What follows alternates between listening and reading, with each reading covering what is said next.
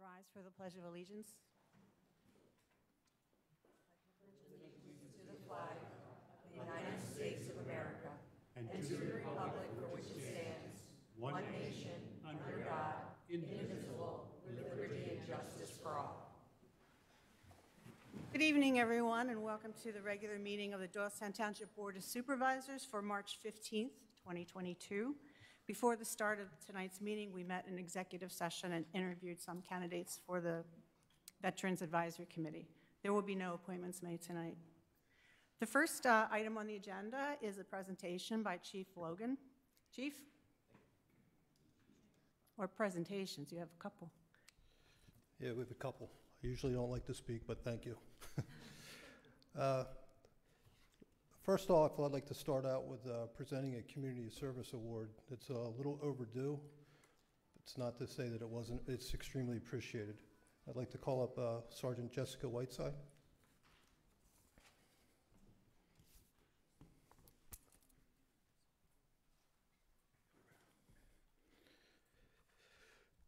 I'd like to read the award.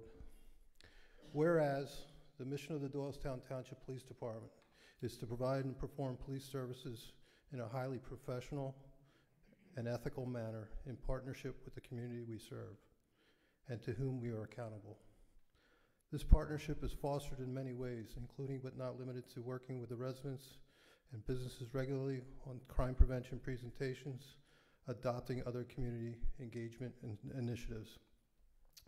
Whereas in August 1984, the first ever National Night Out was established, which is an annual community leader building campaign that promotes police community partnerships and neighborhood camaraderie. Whereas in the spring of 2021, Sergeant Jessica Whiteside recognized the importance of developing a stronger community partnership with the Central Bucks community and the residents of Doylestown Township. Whereas Sergeant Jessica Whiteside coordinated 100% participation of the department's 21 sworn officers, 2 civilian staff members, and volunteers from the Doylestown Township administrative staff. Sergeant Whiteside also coordinated representation from our local, county, and state law enforcement agencies, fire and emergency medical services, and various vendors and businesses to promote and participate in the first ever National Night Out to be held in Doylestown Township. Whereas on August 30th, 2021, Sergeant Jessica Whiteside successfully organized and hosted the first ever National Night Out in Doylestown Township, which fulfilled a commitment and desire to build a stronger community partnership with the residents. The event brought together thousands of residents for an evening of positive interaction between the police and other public safety agencies. Therefore, Sergeant Jessica Whiteside is formally recognized for her dedication to public safety, her community, and her continued support of the mission of the Doylestown Township Police Department and the residents of Doylestown Township this 15th day of March 2022.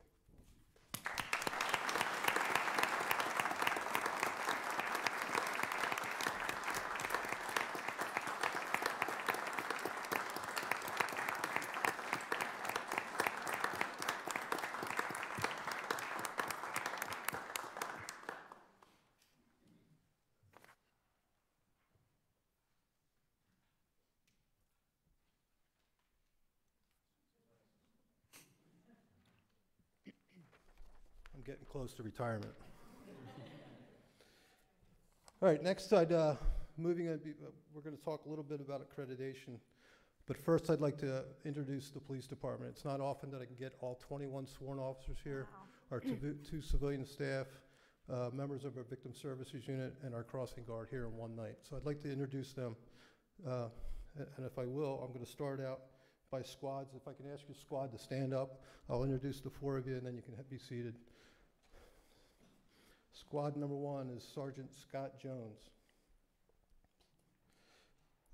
Officer Matthew Hershowitz, Officer Daniel Naflin, and Officer Brandon Siliberto. That is Squad D for our scheduling purposes. Thank you.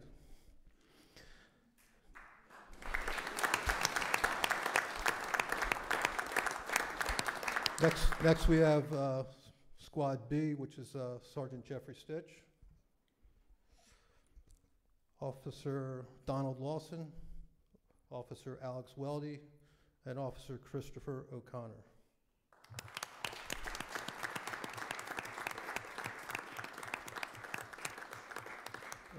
Next we have Squad C, which is Sergeant Jessica Whiteside, Officer Jared Courts, Officer Patrick Furlong, and Officer Joseph Zucchero.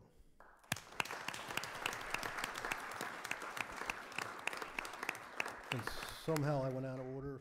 Squad A, Sergeant Sean McGee, Officer Brian Maloney, Officer Timothy Reel, and Officer Daniel Carr.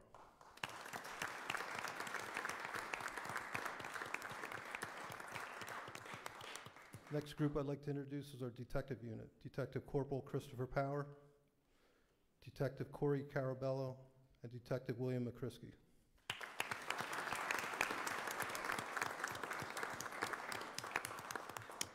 Tonight we have with us our crossing guard, Mr. Gian Luiso.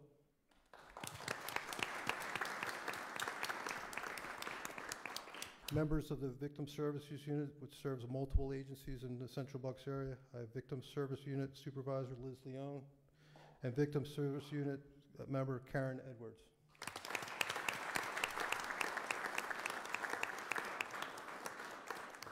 And finally, the administrative staff consisting of Lieutenant Charles Ziegler, my executive assistant Holly Dodson, and clerk Janet Casey.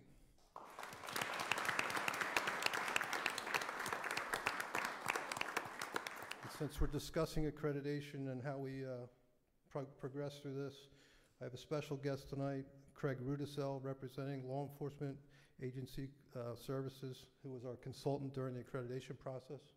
Craig?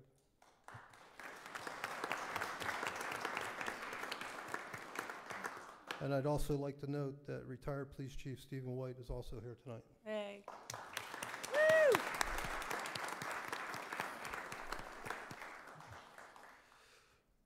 All right, I introduced each of you so that I could introduce you and could address you individually and thank you from the bottom of my heart publicly. I've been employed by the township for the past 35 years, and I have witnessed increases in population, growth in the form of building, development, and infrastructure, along with many personnel changes throughout the various departments within the township.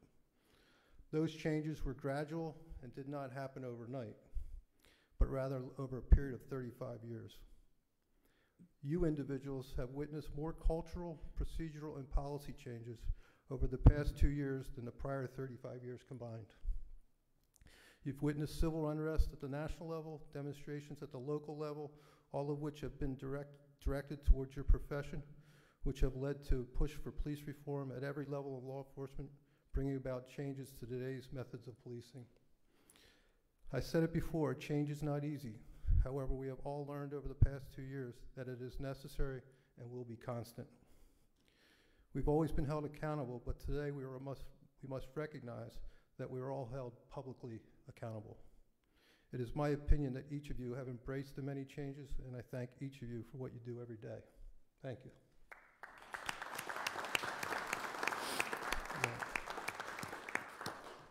To the board, in June of 2021, we initiated the process to seek accreditation with hopes of receiving certification within 12 months.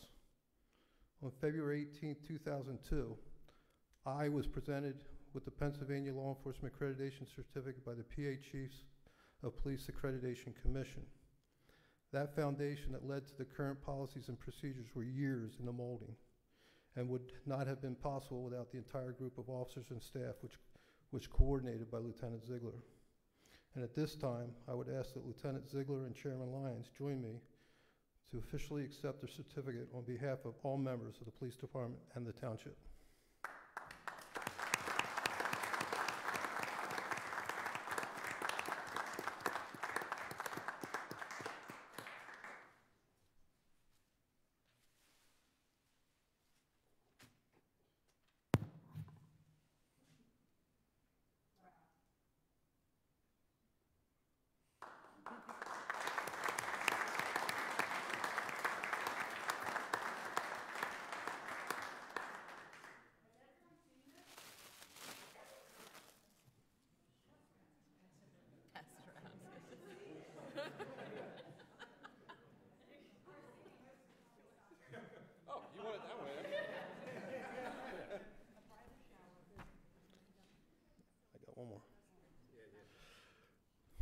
All right. One last presentation tonight, and it's the Department Commendation Award. It's going to be presented to Lieutenant Ziegler for the work that he did coordinating this accreditation process. And again, I'd like to read it. Whereas the Board of Supervisors by resolution authorized the appointment of the first sworn police officer under the laws relating to second-class townships on January 1st of 1970.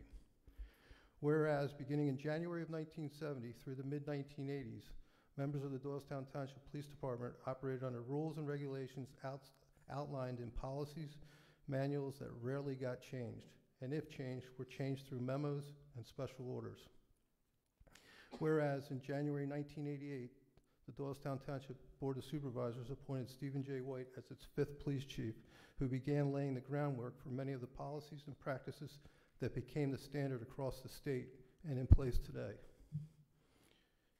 Whereas in July of 2001, the Pennsylvania Chiefs of Police Association introduced the the Pennsylvania Law Enforcement Accreditation Program to the Commonwealth of Pennsylvania, what's known as the PLEA Act today.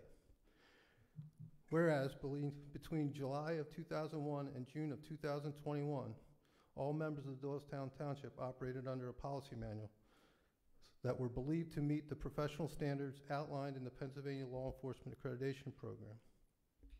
Between July of 2001 and June of 2021, multiple efforts were made by the Doylestown Township Police Department to attain accreditation without success.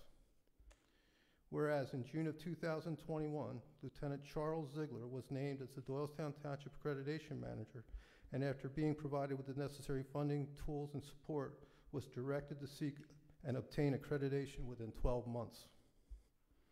Whereas Lieutenant Ziegler, who is a highly dedicated employee, successfully achieved PLEA accreditation for the Doylestown Township Police Department on February 18, 2022, within 7 months of his directive.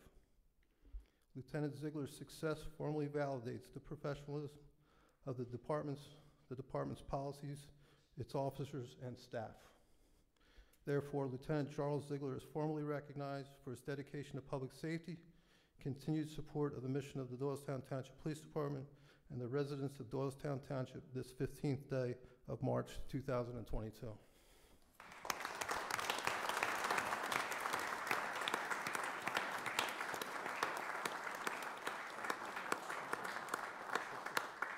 Get a picture. Too late.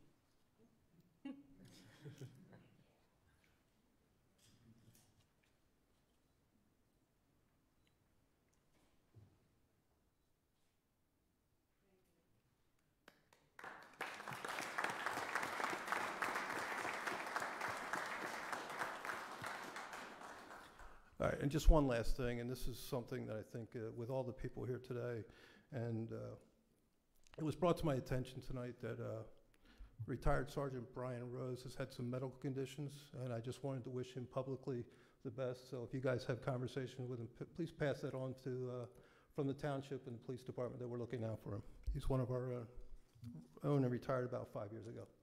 We wish him luck. Thank you. Thank you. Chief and Department, we couldn't be more proud of what you've accomplished. Lieutenant Ziegler, thank you for shepherding this accreditation to the conclusion that we're so proud. So thank you very much from all of us and all the residents of Doylestown Township. We're very grateful for your work and your support and your service. Okay. Next item on the agenda is a proposed Park and Recreation site plan parking presentation. Judy Stern Goldstein. Chief's a little too tall.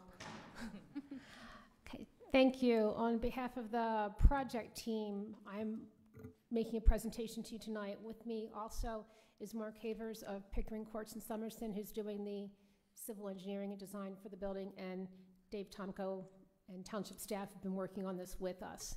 So I'm just representing the collaborative effort. What you see on the screen is the proposed Park Recreation Community Center in yellow.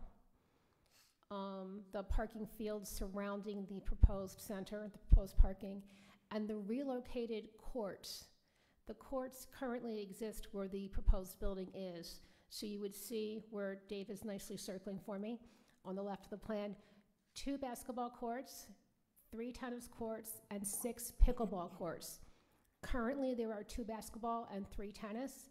This plan proposes the addition of 6 pickleball courts at the recommendation of Parks and Recreation Director, Township Park Recreation Open Space Comprehensive Plan that was done several years ago, and the interest of township residents.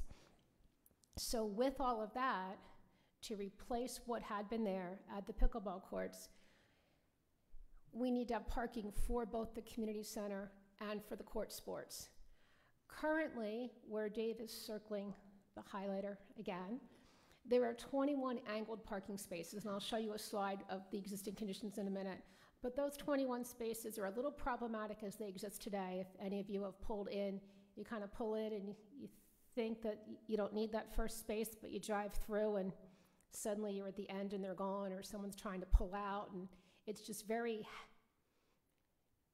sort of dangerous in its condition. So we took this as an opportunity to explore adding additional parking on that side to accommodate not only the sport courts, but the entire municipal complex, and make it more organized, make it more similar to the other parking fields in the township. So there are double bays of perpendicular parking, and if you miss a spot, you can continue around within the parking lot. Remember that the overall roadway through the park, or driveway through the park, is one way. So if you came out the end on the current configuration of angled, and I'm talking with my hands, I apologize. You come out the end, you would have to circle around the whole park to come back to that space that you missed. Now you can circumnavigate through the parking lot as you can through the other lots in the township park. So we looked at this as opportunities to improve what was there while we're replacing what was needed. So now I'm going to take you through the parking calculations. Oh, actually, first I'm going to show you a blow-up of the court sports, since you haven't seen that before. It's organized, same orientation as they are now. We collectively have shifted things around a little just so they fit better in the space. The existing exercise area on the top right of the plan, where Dave is circling, will remain. The existing bocce courts can remain. The existing pavilion can remain. So we're disturbing the majority of Field 1, but those other elements can remain without unnecessary construction and disruption. Next slide, please. So this is the existing condition in the park right now. You can see the angled parking that I was talking about. The field, the big open field known as Field 1, is where the court sports will be. And if you could just show us where the court sports are now in the middle, that is where the proposed Park Recreation Community Center will be. Currently, there are, in my memo I've outlined the existing parking. Currently there are 88 parking spaces total in that full area.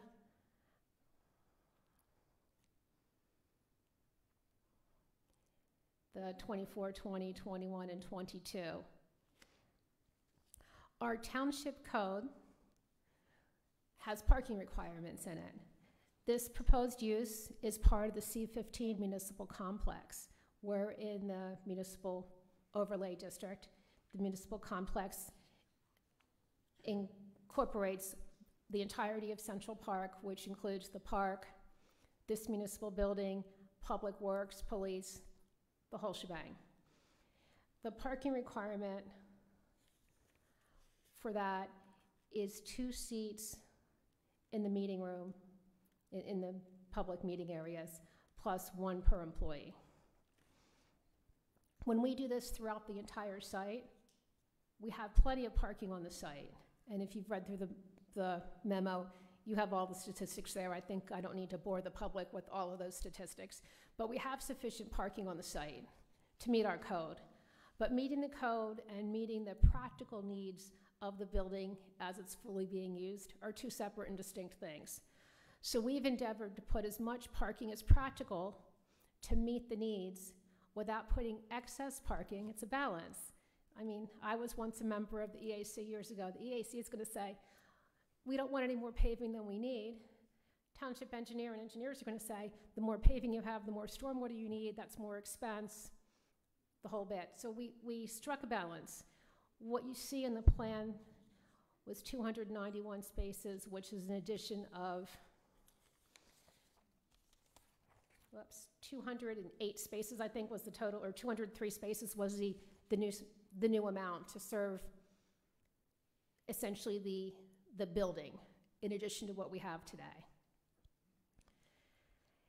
That, in a nutshell, is what we have. My only warnings or words of wisdom at the end of the conclusion, if you read the memo, are that it's physically impossible to park adequately on the site if all of the elements on this property, the collective large property, were being used to their fullest extent at the same time.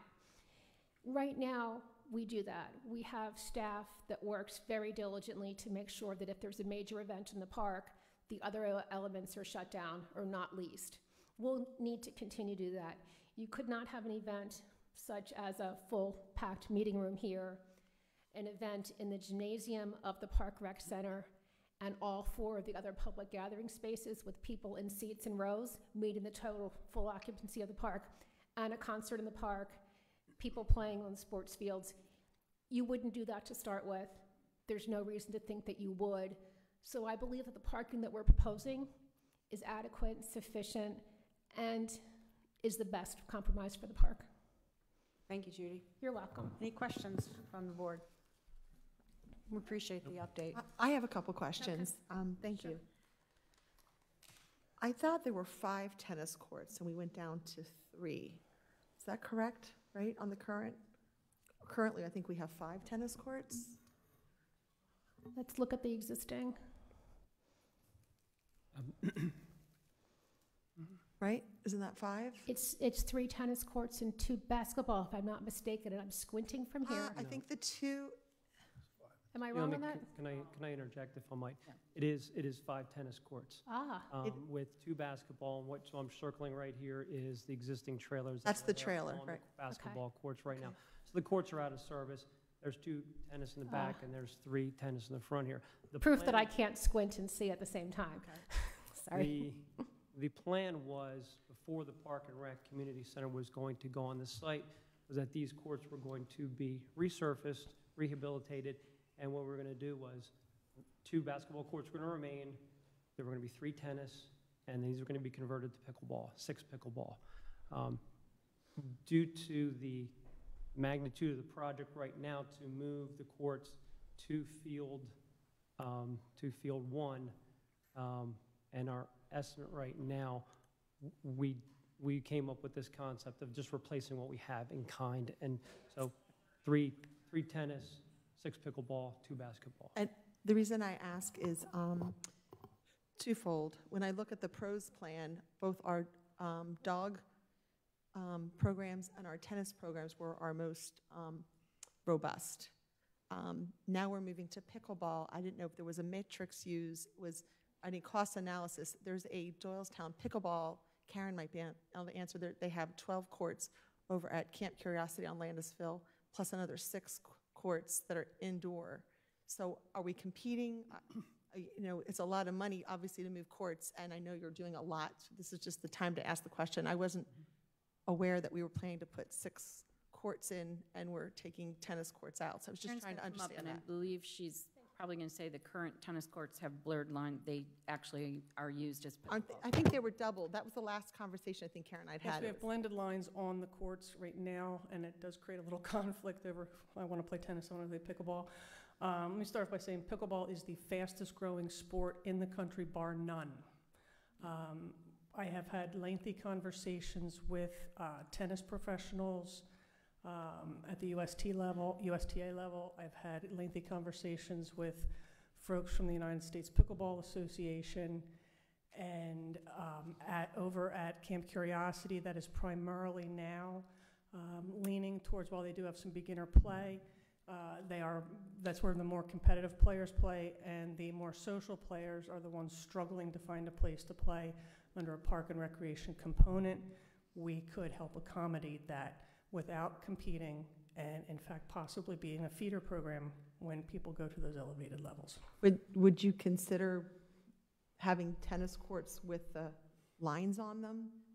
Because like I said, we do You have grow that- into some difficulty with, if you want to have folks come in, if you want to do tournaments, if you want to have any type of league play, you will be in conflict with USTA and the ability to do that. You cannot have tournaments on those courts that fall under the compliance with them, with pickleball lines on them. I think we are doing a great service to our community by adding this. I get calls probably almost daily looking for the pickleball. We've done an excellent job of managing the shifting back and forth, but it takes courts that have the lines on them and makes them dedicated so people can play on the spaces that they want to play on. Yeah, I guess I was thinking, would it be possible to leave the 5 tennis courts and maybe put the pickleball courts at another park? I know the Park and Rec often talks about enhancing other parks. But We've this already- is my first we've time already I'm seeing this. I think We already approved this, Nancy. Yeah, this this has been concept. out there for quite a while. This has been out there for several years, actually. I would recommend exactly what we have. This is what I feel professionally is the best recommendation that we can put forward today. Thank you, Karen. All right, anything else? I have a question for Judy. Yep. I know as a former EAC member and chair, right? No, I was No, never okay, chair, no. member and someone who is, goes to the planning commission meetings and advises us. We've had a lot of discussion about using pervious surfaces for parking lots. Is that something that we can do as an environmental, to help with our environmental initiatives? Pervious parking or pervious paving on parking lots is something that is preferred many times, but it's usually preferred in just the parking spaces, not the drive aisle, because the drive aisle has more of the movement and in and out. In a high-intensity use area such as this, with tires turning constantly on it, my fear is that the pores in the porous paving would then become clogged and wouldn't work as they're supposed to. So they're great in areas, the office building where I am now, on the whole back 40, if you will, the spaces themselves are porous paving and the drive aisle is regular paving because they aren't used. People come in, park all day, and then leave. These would be in and out, and I just fear that they wouldn't work. But that's always something that we look at. And I know that Mark, I'm going to take the words out of his mouth, is going to be looking at stormwater management, BMPs, and innovative solutions throughout the entire site. Right, Mark? Thank you, Mark. Thank you. All right, nice presentation. Thanks, Judy. Thank you. Thank you, team. Judy. All right, next item is the proposed road program. Yeah. If Dave, while Dave tees up some of the information related to that, the board will recall in our budget work session discussions last fall, we talked about being able to do more road work. And we followed with the Ways and Means Committee, our budget analyst, finance department, our public works, to further vet the concept of how we could do more roads. As the board knows, typically we average around 3 miles a year. Fortunately, last year we did quite a bit more. But as we move forward, we're getting more and more, as our infrastructure is aging, we're getting more requests for service in that area. As the information we provided to the board shows, there are other municipalities that are looking at options of borrowing and doing what I think, and I want to give credit where credit is due, one of the supervisors said to do a road surge. And I think what we've kind of put together here is the opportunity to consider doing that road surge. And at this time, I'm going to have Dave and Sean walk us through some of the information, and Ed Ebenbach, our budget analyst, will also assist in presentation on this matter.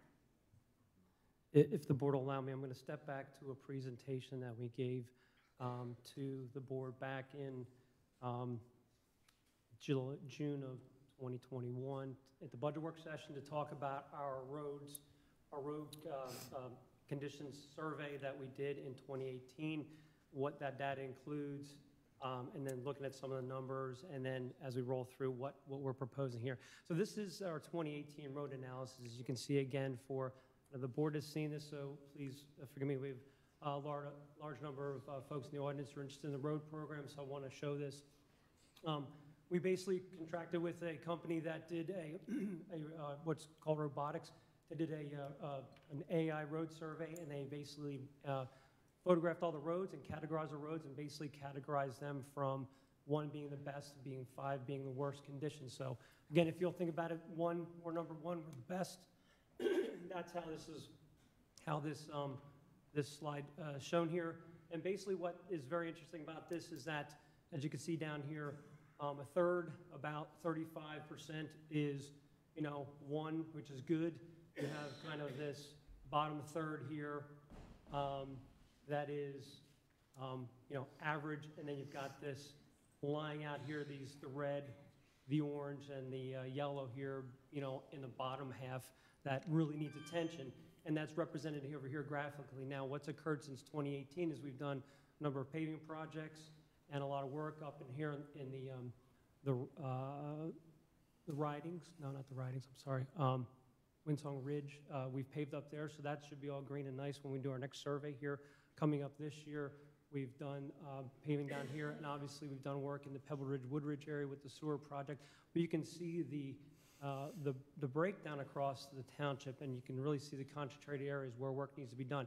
One big area is over here in these areas. And this really is how, when we had a lot of development, roads were done. And we unfortunately are suffering from lack of maintenance. And deferred maintenance means more cost in the future, and here we are. So again, for the audience, this is what we showed. I want to jump backwards a little bit, and I'll come back to this slide. This is kind of historically what we've done. So really from 2018, you could see the breakdown of basically the number of miles that we've paved, what kind of program we called it. We called it our regular road maintenance, and then how much we've spent and what was budgeted. Some of this data we didn't have, so I just plugged in what we had. But what's important is coming down here into the blue box, what was done last year. You can see the past couple years since 2019, what was done in Pebble Ridge, Woodridge as far as base repair because of the sewer work. They do a lot of base repair on the roads because of the trench and just conditions of the roads. The wearing course work that was done, and then also the curbing that was done. And you can see, obviously the spending plan that was budgeted and actuals. So what's interesting about this, you can see is 1 mile, 1.5, 2, and obviously coming down here, you're seeing an increase, 4, 3, and then as we move forward, we're trying to do more. We've always, folks ask me when they call, what do we need to do? It's budget. It's budget. It's always the dollars and cents of it. And as the economy ebbs and flows, so does the amount of road work we can do. So going forward, when we talked to you and showed you this in 2021, we broke down our road program into a 5-year plan and then a 6 to 10-year plan. So 22 to 25. Now, basically, these are the areas, again, that we received comments and concerns about from the residents. And I think if you remember, the board said, the board said we need to start to come up with a plan to address these concerns. These colors, the purple here is actually these roads in this program, Part A for 22 through 25. You can see that it totals about 7 miles, and it's a $1.5 million total cost. At the time when we put it together on the budget, those costs are probably going up, obviously, and the cost per mile is $220,000. So it's not cheap to pave roads. It costs money, and it's, I think, also good for the residents to see and be educated. So that's Part A. Here was Part B of the 22 to 25 road program, which is now all the, I'll call them blue areas that we identified, and we try to rank them by severity. So obviously doing the worst ones first. There's kind of really rhyme or reason. We just kind of listed them alphabetically, but these are the roads, some of the areas. Now, we've done some paving up here on Cover Ridge Lane, Iron Hill Road. So we've done some work there. And obviously, again, the green for Pebble Ridge, Woodridge. So that was the 22 to 25 plan. Then we come in here and we look out now the 26 to 31, and we look at all the other areas, which are some of the outliers. And there's the roads that are listed there. So that's kind of what we looked at as far as our plan's concerned, okay? Hang on 1 second. Yep. So long, everybody. Thank you. Just let them leave, so we...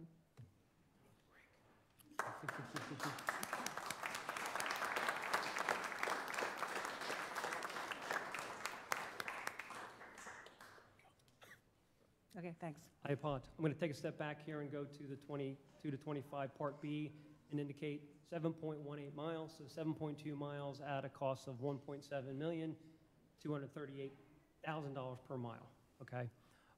Going to this program now 26 to 31, all the roads, looked at the cost, that totals 16.6 miles, cost of $4.4 million, cost of $247 per mile, okay? So if we're looking at trying to address those areas, this now summarizes all that. You can see road program A and B from 22 to 25, totals 14 miles. You're looking at 3.2 million, okay? And the cost per mile. It changes because we're just taking the cost and dividing it by the number of miles. That's where we're getting the cost per mile. Really, there's no real science to it. It's just kind of a marker. The road program from 26 to 31 is 16.6 miles at a cost of $4 million, all in 33 miles. So basically doing this kind of third of the township at 30 miles, $7.3 million at a cost of about $238 per mile. So we had a 10-year program laid out based on our spending plan, our 5-year plan, and then an estimated kind of 5 years after that, taking us out to 2031. And we're seeing that it's going to take 10 years to get done 30 miles. We have 77 miles, and I always equate this to painting the Golden Gate Bridge. You start on one side, you get to the end, you're not done. You got to go back and start again on the other side and keep going. So as you improve something, it starts to deteriorate, and you just start over. So we're in this cycle of we're never getting kind of over the hump. So as we kind of talked about this program with Ways and Means, the topic came up as, well, what if we kind of compress that road program and try to do more sooner, try to take advantage of some cheap money when we're looking at in 2021. And so we developed this program with Sean and Panoni, our municipal engineering consultant firm, and looked at this and said, okay, and then basically developed a spending plan, which we showed to the Ways and Means. And Ed, our budget analyst, has basically laid out kind of where we're at on the existing financial plan in the model that we use for our budgeting, and then what kind of the proposal is for borrowing to compress that. So I'm going to let Ed. This is a lot to absorb. It is, and I think what. And I would like to do this during the budget meetings. That would be our plan. Our plan is to kind of give you this there's a number of supervisors who have seen this plan. Then is to give this to you, let the residents hear this, and then talk about it more at the first budget work session in April, and refine it, talk about if we're going to borrow, what are those types of proposals. Ed, do you want to just put a few minutes on this, and then we'll Yeah. move on to the rest Right. of the agenda? The analysis has to start with what do we have in the plan right now. We do have some discrepancies between what Dave has just told you and what I've got up here on the screen. But I started by looking at, for the first 5 years, the budget process we just went through for 22 through 23, 24, 25, 26, what we have in for dollars. And that basically boils down to a revenue stream of $1 million a year comprised of pieces from state liquid fuel and pieces from a road tax. They are not exclusively used for just roads maintenance. There's bridges maintenance, there's there's ice and snow removal, there's all kinds of other things in there. But what we have allocated in the plan here is $1 million a year for road maintenance. We spend $1 million a year, and then down at the bottom of this first page, we make an assumption on cost. That number in the right box, in the red box, is $241,000. It's in the same general region as what Dave has just told you, but on this one we put an assumption on that said it was going to grow 2% a year. So, because we do think costs are going to go up. So I've simply blown it out for the 5 years of the budget, 5 years beyond that at $1 million a year. And what that tells us is that if we stick with this, slightly different than Dave, we get to about 37 miles after 10 years. So, and after 5 years, we're only at 19. And if you think of the 75 miles of township roads, that's a pretty minor percentage of the total that we've hit in that time frame. So if you turn to the next page of the model, this accelerated program has us doing 32 miles in the next 3 years.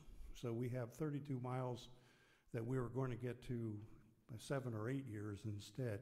We're doing it in 3. And then we run at a slightly lower rate for the years that follow. The way we do it is to take the revenue stream that's devoted to roads from state liquid fuels and from the road tax. We use it in part to pay for the road maintenance, but then we go and borrow money to get a much bigger piece. So, for example, in the 2023 column, we're going to do 10 miles of road. We borrow something like $1.6 million. We add debt service that we have to pay, so we have capitalized interest that we also borrow. So we create a debt stream over the next 3 years, which we will then be paying off for the next 25. So we'll be paying for this road surge over the kind of the useful life of the roads. What that leaves us at the end, and the trick in this whole thing, is that when we're done, the amount of debt service we've taken on doesn't consume the revenue stream for roads that we've already established. So at $1 million a year, we end up with a debt service stream of about $330,000 a year, leaving $670,000, $700,000 for road maintenance. Not as much as we do today, but nevertheless still a decent amount. And that particular approach enables us to do 49 miles in 10 years instead of the 37 miles. 49 instead of 37, and after 3 years we've done 32 instead of 15.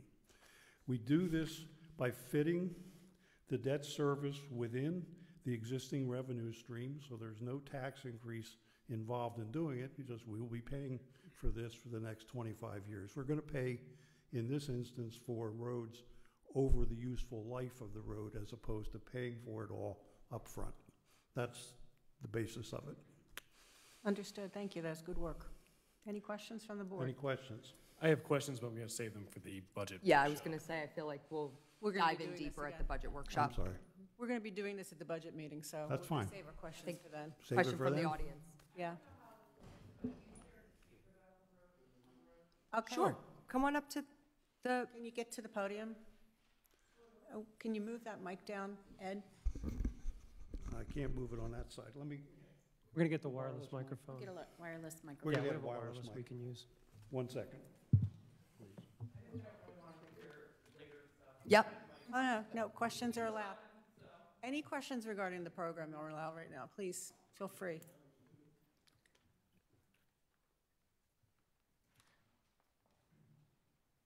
I would like to make a comment about the roads program. Just watching the faces in the audience and some of the big smiles that I saw was a beautiful thing, and I'm really happy that this will make somebody's life a little easier, especially with our cars getting destroyed on some of those potholes.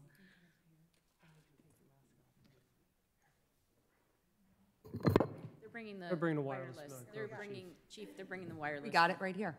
There we go.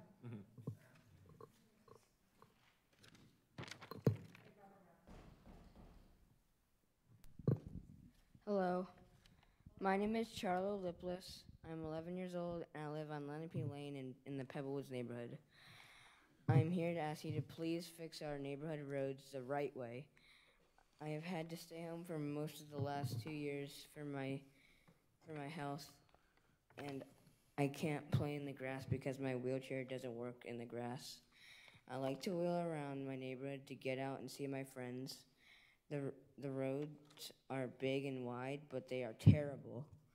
So many potholes and patches. They both flip my chair a lot, and it really hurts. Our roads are not safe for me. Please fix them. The patches just make me flip even more. I just want to go around the neighborhood like a normal kid. Can you please help? Thank you for listening. Thank you, Charles.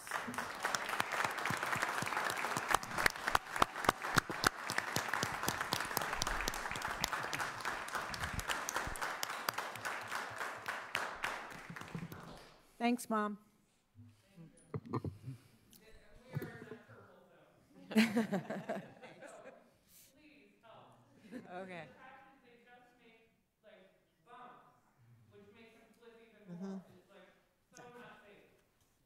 We're on it. Thank you. Thank you, Kira. Thank you. All right. Take notes. But I saw their hands. Any other No. comments about the road program? Okay. All right, anything else from the supervisors about the road program? All right. Do you have a question about the roads program?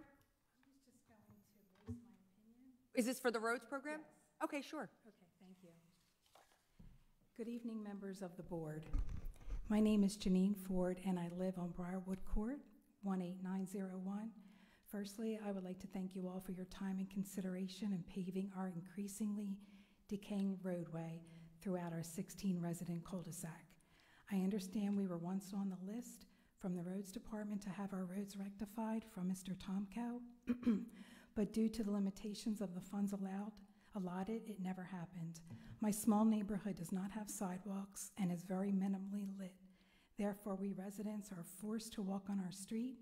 It is especially dangerous at night with all the patching and potholes as well, when we are out walking our pets or grandkids due to the terrible conditions. We are aware that the committee has to prioritize the roads in most needs of repairs, but we just wanted to also bring ours back to the attention of the board respectfully. Our neighborhood is something that I am very proud of, and I hope to keep up with the integrity of safe travels. Thank you. Thank you, Mrs. Ford. Thank you. Anyone else have any comments about the road program? Okay. Well, that's it for our presentations. Next item is visitors and public comment. Do we have any visitors and public comment, Chief? I mean, former Chief? Steve White. Always chief. Once a chief, always a chief. Well, graciously retired. I feel very good about that. Lieutenant Logan took the time to acknowledge, or Chief Logan took the time to acknowledge that he was my lieutenant. I'm sorry. Geez, 10 years it goes by and you don't even realize it. Chief Dean Logan. He's still my boss unless I'm at home. Chief Dean Logan did an outstanding job of recognizing Lieutenant Chuck Ziegler and all those responsible for developing the accreditation process. But this didn't happen in a vacuum. More than 5 years ago, when you were developing the new police station, Chief Logan and the Board of Supervisors both thought well forward to what they needed to be able to qualify for the accreditation. So I, for one, would like to thank and acknowledge the great work that Dean Logan has done, and especially in this day and age in law enforcement in the United States. Dean has done an outstanding job with his officers, with the police department, with the building, and with the support of the Board of Supervisors. So thank you very much, and I'd like to acknowledge Dean for an outstanding job. Well done. Thank you.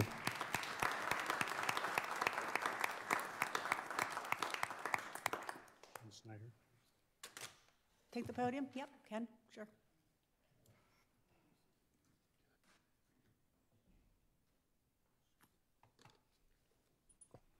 Ken Snyder, 50 Foxcroft Drive, Doylestown. I also wanted to congratulate the board and the chief for receiving this accreditation. I know this is something that you guys have worked on for many years. It took a lot of work, took a lot of effort, and it's something that you should be extremely, extremely proud of. So congratulations, Chief, and to the entire, even though they left, to everybody else, you guys have worked your butts off to get here, and it's a huge, huge accomplishment. So thank you. Thank you. Thank you.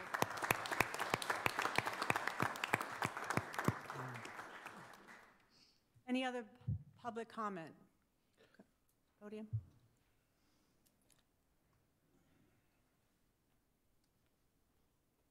Good evening. I'm a little unaccustomed to public speaking, although the school board would probably say otherwise. long before many of the people in this Excuse room me. were even born. Could you please identify yourself? Yes, ma'am. Your address. Petter Cox. Many people call me Pete, call me Petter. Some people call me Mister.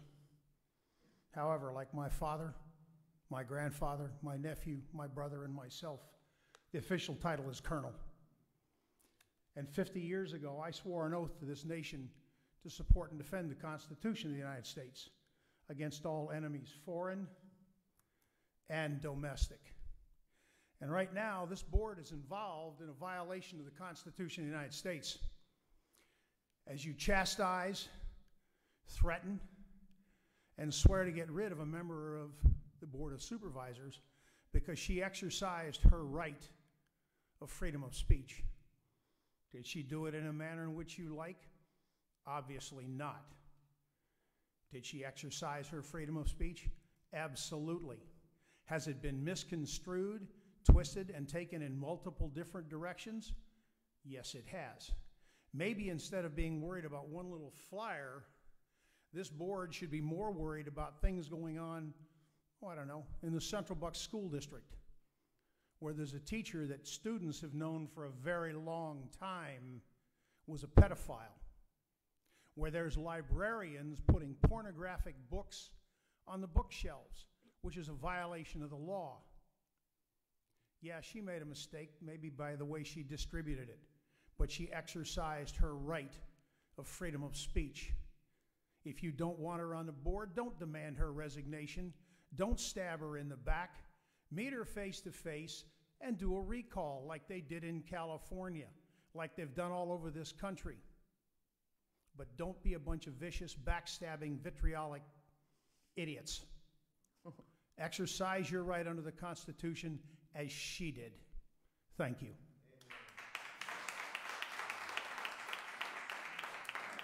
Go ahead.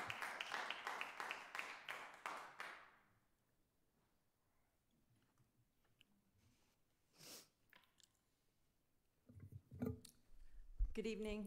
I'm Judy Dixon. I'm in Doylestown Township. And I want to thank the board, the township supervisors for everything that you do, and the officers that were here. We appreciate your service, and we know it can be trying at times. And we know that you base your information on facts, and facts matter, because if you get the facts wrong, then you get the conclusions wrong, right? So whether you're putting a budget together, a spreadsheet together, if you have the numbers wrong, if you have the information wrong, you don't get the right conclusion. So maybe people that are here tonight don't have all the information about that flyer that came out, that Nancy did put into the school district mailboxes. And if you go to the Bucks County Courier-Times or the Intelligencer, they actually did an editorial where they fact-checked the information that was put into this flyer. And the flyer was either factually wrong or misrepresented. It was, so there's 3 parts to the inaccuracies that was put together in this flyer. And Nancy, I don't know if you put the flyer together or you just distributed it because it wasn't said, but you haven't backed down for the facts that it was correct. But it is incorrect in 3 ways. The first part is that it basically says that Bill Sanavista was the president of PSERS.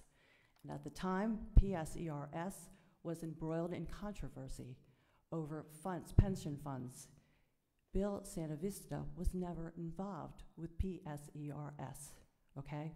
It was misrepresented in the flyer that was put out, and it was fact-checked by the Intelligencer.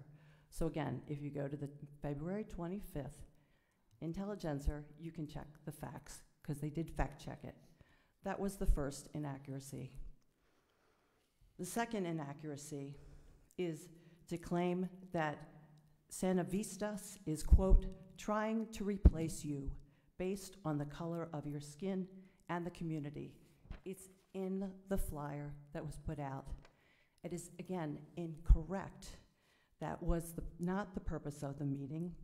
There was a July 28th meeting at the Doylestown Borough Human Relations Committee. The meeting minutes do say that Bill Sanavista did attend. However, there is no quote of any roles being replaced. No one was asked to have their role replaced with people of color. The flyer actually says, why is he, meaning Bill Sanavista, trying to replace you based on the color of your skin and divide your community? Replace you.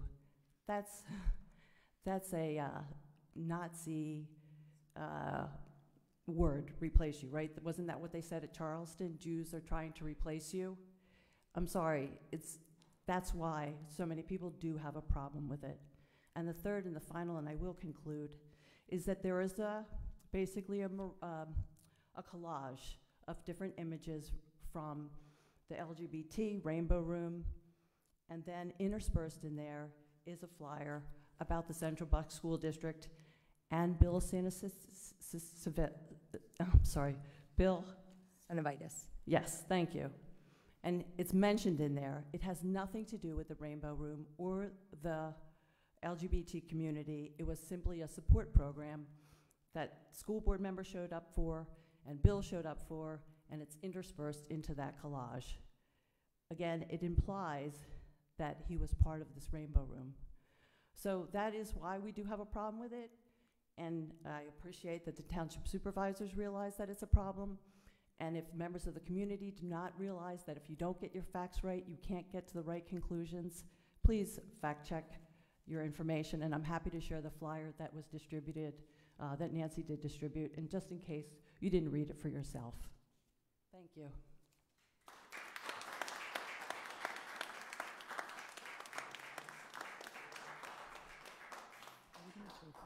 I'm Jay Callahan, Doylestown, and thank you very much for being there and doing what you do and letting me speak tonight. I'm super upset, like really upset. I actually emailed you all about a week and a half ago, and I regretfully said, like, you know, the teacher, Joseph Fort, we know about one victim. It's probably not going to be the only one, because that's just the way it goes. You know, I'm 53 years old, and that's what happens.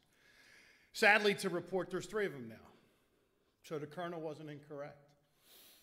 Fact checking that flyer, I saw a picture of little kids putting condoms on prosthetic penises. I don't know what that was for or what that was about, but that upset me. So that's why I'm here. And why I'm here, like, you know, we don't talk about the content at all. I left the Catholic Church because of what the priests were doing to the kids. Actually, no. I left because of the cover-up. And because of the silence in the house of the Lord, I couldn't tolerate it. I couldn't be a part of it, so I left it. And then I remembered just today, it was awful, 2nd Mile, right here in Pennsylvania. That organization helped hundreds of thousands of kids a year, hundreds of thousands of kids. There'll be plenty of wonderful stories that people say, man, they really helped me. And it's awesome, and I'm glad those kids were helped.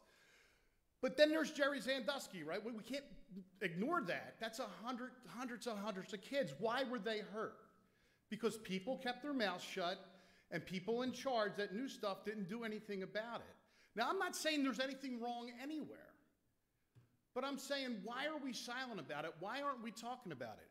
Because I'm not going to send my kid into a rectory. I'm not going to send my kid to 2nd Mile, and I'm not sending my kid to the Rainbow Room. That's my prerogative as a parent, and honestly, I don't know anything about it without this would happen. So I want to thank, I can't say it, this person for putting that out there. And you all, you know, it only was talked about here in this meeting. And nobody responded to my email. I asked serious questions. What are we doing about looking into anything? If everything's great, everything's great. No problem.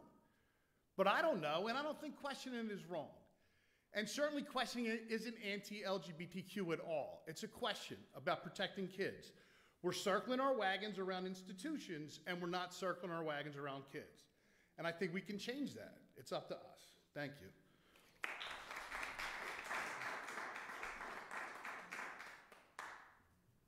Hi, thank you, board, for letting us speak.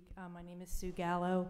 I don't live in the district, but I do work for the Central Bucks School District. I've worked for the district for about 20 years. I live in Lumberville, but I grew up here. My kids went to Buckingham, Hollycong, and East. I've known Nancy Santa Cecilia for about 20 years now. When our older kids went to preschool at Small Wonders, in Doylestown. We've raised our kids together. We've become very good friends. My one son has played lacrosse with her son since they were little. Now they're in the same fraternity at Penn State. We attend each other's birthday parties, graduation parties. If we lose a family member, we attend each other's funerals. We're very good friends, and I'm saying these examples to illustrate how well I know Nancy, and I really love her. I've spent untold hours with her one-on-one, at girls' nights, hours at lacrosse tournaments. I've never, in these 20 years, heard her say anything remotely disparaging. I'll use the word Nazi because I am seeing these reviews in newspapers calling for her resignation, racist, homophobic. I have never heard her say anything close that would have anyone bring those terms up in accordance with her name. She is a good person. She would give you the shirt off her back. I know that for a couple months now, people have been calling for a resignation, and I almost feel it akin to sharks circling in the water when they smell blood. I know that another member of the school board was chased out of his position, one of the few conservative voices. It took death threats, it took harassment in the workplace, but he's gone. So, you know, I guess people will not stop. But anyway, I digress. I really just wanted to say Nancy is an amazing and wonderful and kind human being. I know people make mistakes. I don't think she deserves this. She's a good person.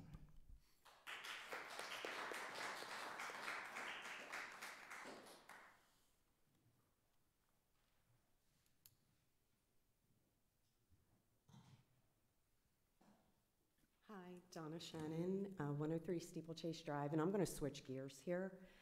I came to the last meeting and saw what I'm thinking is just a rendering and a proposal for a rec center. I had said that I do have an architecture degree, even though I'm not practicing, and I did have a 2-hour-long meeting with a friend of mine who is an architect. I showed him the pictures that I took. It's kind of hard. I'm not sure that there's anywhere that I can get all the pictures that we had up on the screen, but I showed them what I was able to take pictures of, and I have to first say that I love geothermal. I think it's a wonderful way to transfer heat, but as I talked to the architect, they told me that in our area, geothermal's not really that efficient. He also said that when we look at the solar panels, that we need to make sure that the operating costs, because solar panels conduct heat. So in the summer months, when you've got solar panels like on a thin roof that is more than likely going to be on a prefab building that basically looks like a storage unit, in lack of a better word. That's one thing. That they're basically called Butler-type buildings. The two areas of the building have peaks that make an M, and that's just not done in architecture at all because the rain goes into that V, and snow and ice. So there's a lot of concerns there.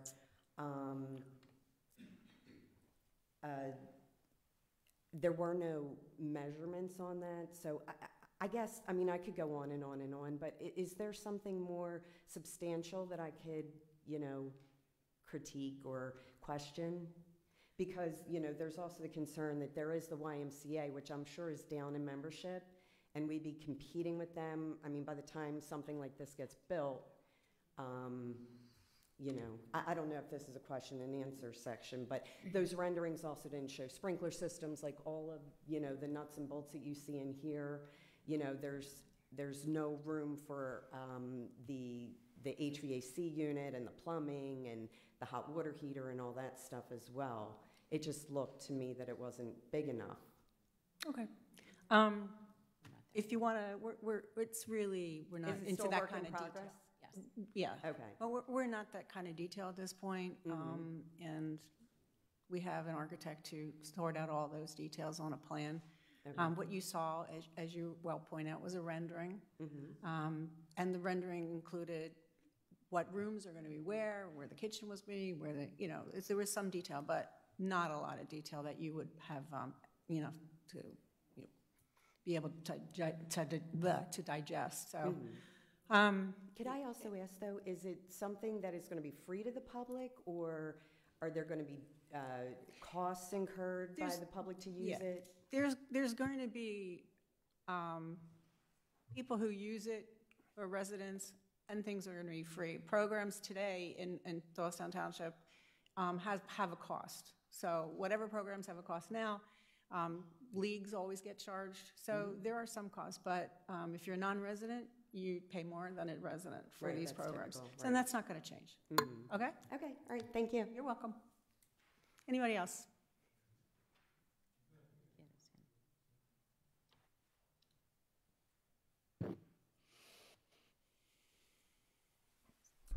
Hello, everybody. I won't take more than a few minutes, but listening to the comments tonight about the supervisor, excuse me, Please identify yourself. sorry about that. I know who I am. No, tell myself that every day.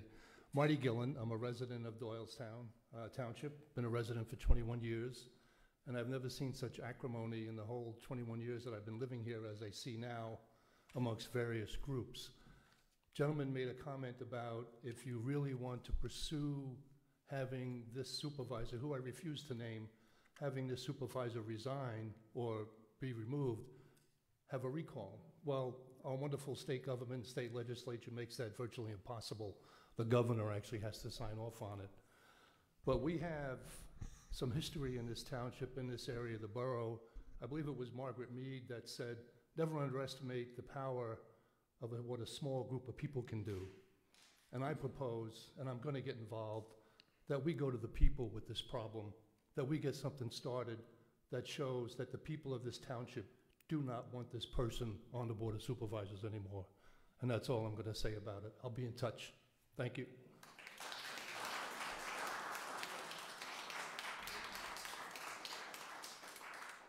Excuse me. Not you. That gentleman in the back. You, yeah.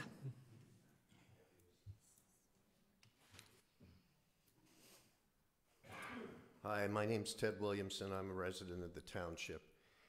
Dave, I wondered if your paving estimates were done. It involves asphalt, which is more than half oil, and in the last 11 months, oil has more than doubled in price. Yeah, those, so the estimates we show were developed in 2016. And we know that as we move forward, and Sean Torpy, our township engineer, is involved in our preparing our road program.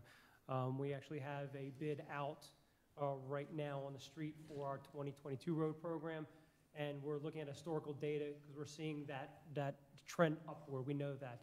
We know things are moving. Actually, as we did our program in 21, we had 3 different contracts where we saw each continuous one go up by some percentage. So we're watching those prices, and if it falls that it's outside potentially our budget, or we're going to have to try to determine what we're going to do. So we are looking at historical data and also looking at our budget, and then we present that data to the Board of Supervisors for approval and as a recommendation.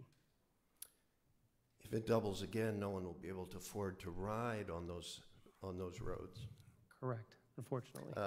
In support of Nancy, I would just ask the board if they're prepared to please publish a list of the protected groups and places and organizations that cannot be criticized in any way and that require immediate resignation. I put it to you. Perhaps you could answer that later when you've had a chance to think it over.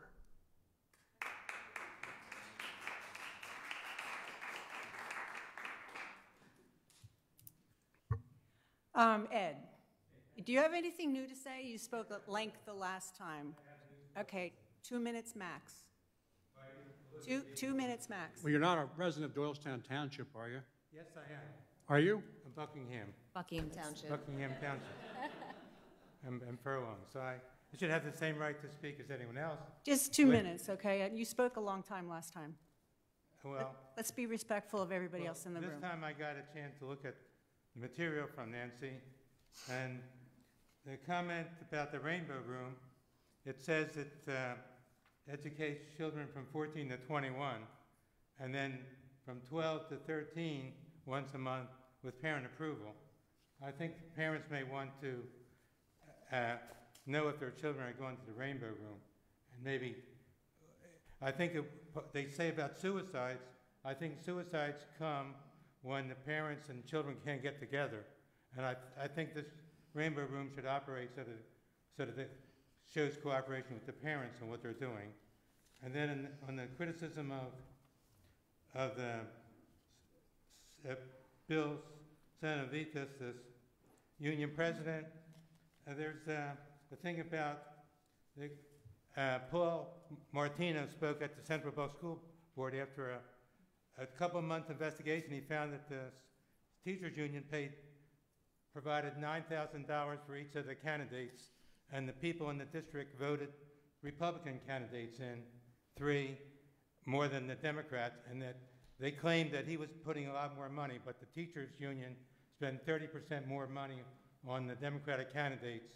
And this is a conflict of interest because the teachers union and the school board, they approved the salaries for the teachers and everything. So they were not up front. So this flyer identifies that there is a conflict of interest between what the school board, the teachers union and the school board's going. So I think also the flyer gave everyone a chance to talk about the different issues. And I think that was very helpful. People need to know about all these things. And I don't think suppressing it and calling people's name is the way to resolve problems. And I think teachers are adults. 54 teachers got this flyer, and they're adults. And they should have the right ability to present things in a non-biased way. So I think this is a constructive flyer, and everyone should be thankful for it because we got to hear from these different groups and all that we wouldn't necessarily hear from. The Okay. Central Bucks School District, you had to be in the area. Ed, your 2 minutes is up. Okay, well, Thank thank you you. for having your Thank you for discussions. respecting our time. Thank you. Any other comments? In the back. There's a couple. Why don't you just line up? Whoever wants to talk.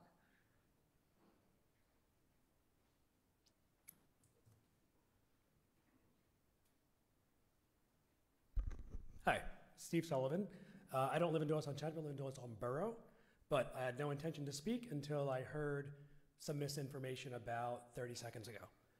I just want to say that the school board members that Mr. Mackhouse was talking about did not receive a single dime from the teachers union because that would be illegal.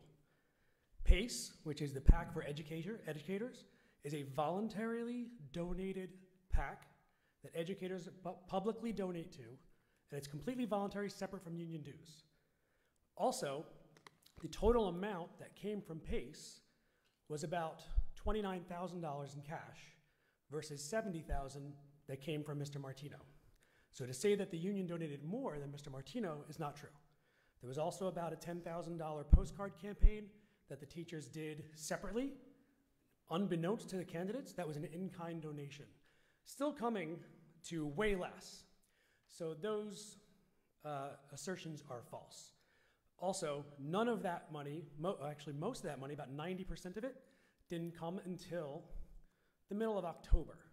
At that point, the PAC that supported their opposition by the claimant about these misinformation had already donated the $70,000. So the idea that that person was leveling the playing field against the union is false. The union never donated any money because, again, that would be an FEC violation. So if he wants to assert an FEC violation, then he should go ahead and do that rather than spreading misinformation. Also, I would like to say that it was the educators who have a First Amendment right to donate to political campaigns, according to the Supreme Court under Citizens United, just like everybody else does. So to suppress their First Amendment rights and saying that the board members they elected can't participate in procedures is kind of disappointing, considering the First Amendment rights that the board has been defending in the last few months. So just wanted to get a couple of the facts straight. You heard a lot of misinformation before I spoke. Just wanted to set that straight. Thanks.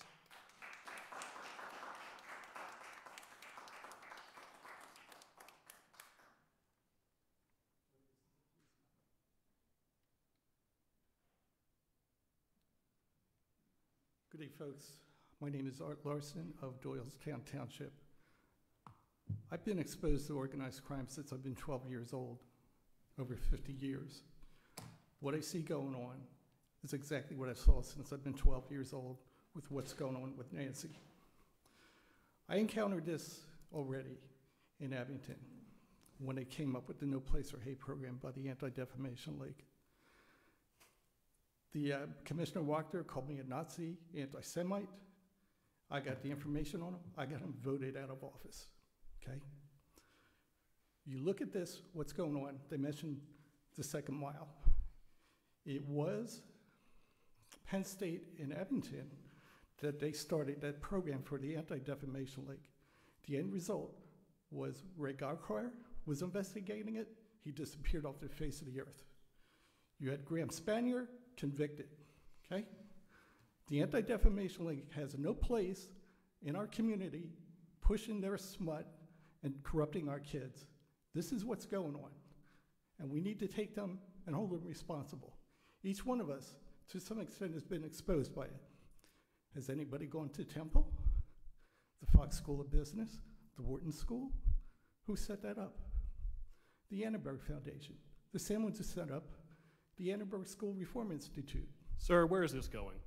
Okay, this is going. Why are we talking about the ADL? Okay, because the ADL is the one pushing the hate laws in our schools and did this in front of the school board, in front of this community. I think it's important as people get up, we are not the school board. We No, are the correct. Doylestown Township Board of Supervisors. That is We're correct. trying to conduct township business. That so is if you have correct. something to say about Doylestown Township Right. and things that are going on within Doylestown Township, please take the podium. But if it's not to do with Doylestown Township, Oh, it has everything to do with Doylestown Township. okay, then please finish. Okay. We need to become aware that there is a big problem in the three counties of Bucks, Montgomery, and Philadelphia County with organized crime. And they're infiltrating and trying to take over our schools and take over our communities.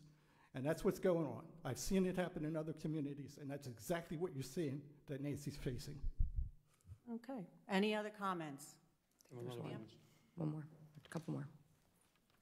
Hi, I'm Michelle Wire. I am from Doylestown. When township residents bring something before this board, we're expected to be prepared, to be thorough, to be honest, trustworthy, and act in a way that's mindful of our neighbors. We obviously expect our elected officials to be an example of those qualities as well. Instead, Nancy has proved that she's not only incapable of these things, but she's not willing to listen to the calls of the people who have elected her and asking her to step down. She's not interested in our voices, which have been repeated again and again since her behavior and lack of judgment was exposed. Someone who spreads bigotry, racism, and stabs the teaching union in the back is the very last person I'd want educating me in anything or further ruling over anything that affects me in my township. Someone who targets the vulnerable with hate and continues to put a target on the backs of LGBTQ+ people is not a teacher or a leader. You were elected to represent every single person in this township fairly and equally. You've demonstrated clearly that you're not able to be unbiased and represent all people. Regarding your attacks on Marlene Prey in the Rainbow Room, first of all, everybody who's here that has mentioned the Rainbow Room and is confused, I would absolutely recommend reaching out. There's nothing to hide there. If you were truly interested in protecting children as you say you are, you would value the work done there to protect one of the most vulnerable groups in Doylestown and the world.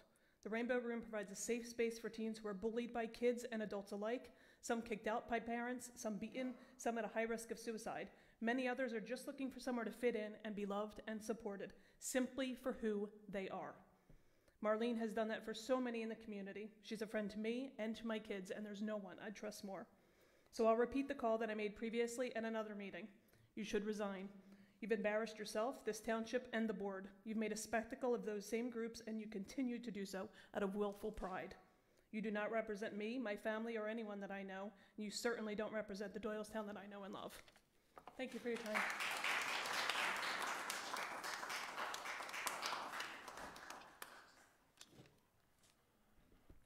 My name is Reverend Kevin Jago, and I am a resident of Doylestown Township. I'm deeply saddened to be here tonight.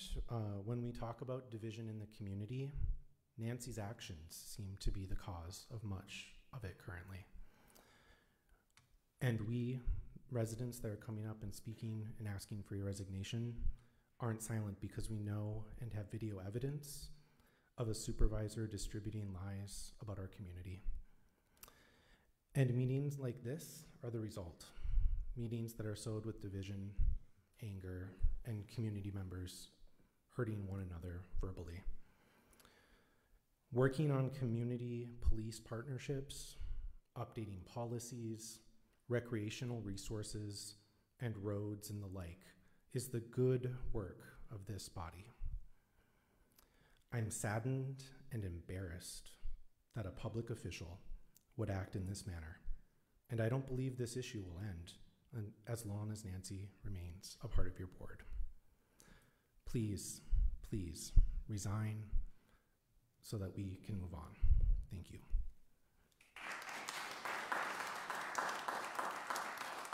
Okay, and we're going to move on now to the rest of the agenda. Barb, I just want to say one thing before we move on, because I listened to all of your public comment tonight, and there's a couple things that I want to clarify for those that, Colonel Cox, your comments calling our actions backstabbing and idiotic.